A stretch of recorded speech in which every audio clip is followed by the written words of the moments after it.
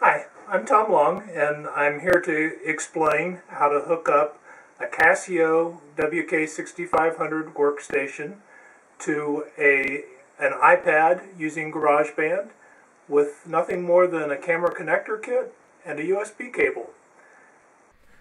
So the first thing that you'll need, of course, is a USB cable with a standard connection on one end, and on the other end you'll plug the USB into the Apple camera connector, and then you'll press function on the workstation. That brings up the main menu, but you'll be on page 1 and that's not the page you want.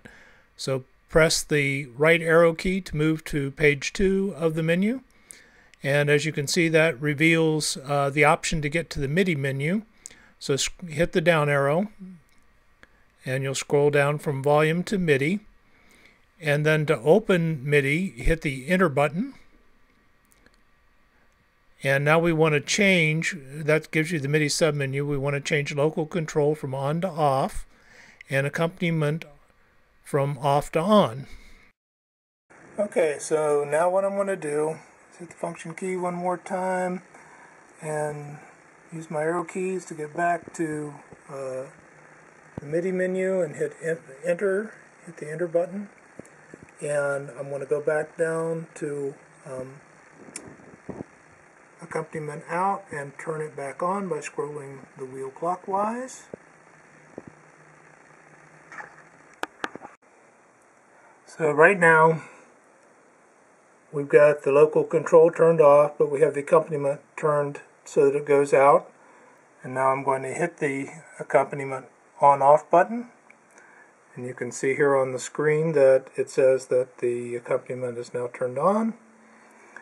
But when I hit the keys, no sound whatsoever, because the control and the sound has now been passed over to the iPad, and I've opened up GarageBand, and now we're going to start a new song. So I hit the plus sign, select new song, and here you can go through and pick whatever instrument you want the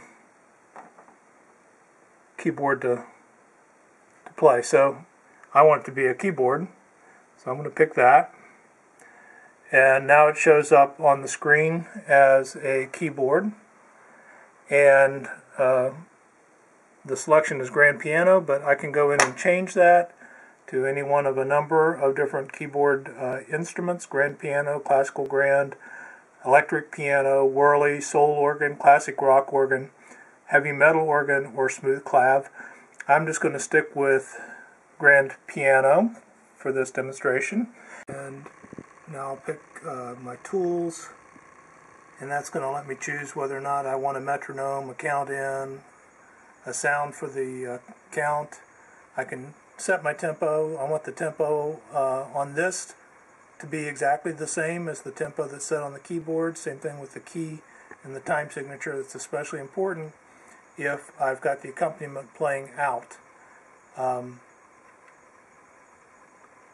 So I'm satisfied with that, and I'm going to go back to my keyboard though, and I don't know if you can see this or not, but my tempo is set at 120. So I go over to the tempo buttons and run it down till my tempo on the keyboard is at 110. And then I'm going to pick a different rhythm here. I'm going to go hit the rhythm key again, go to E28, boogie woogie, and now I'm going to hit my synchro key so it'll start playing when I play, and we'll give a count in by hitting the record button right there. And now I'm going to play the accompaniment.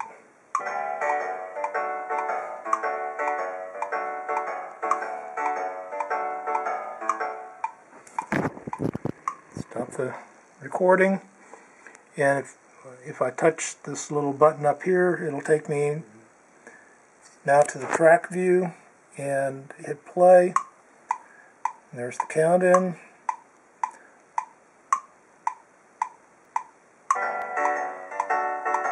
You can see that it recorded it and it's playing the accompaniment just fine.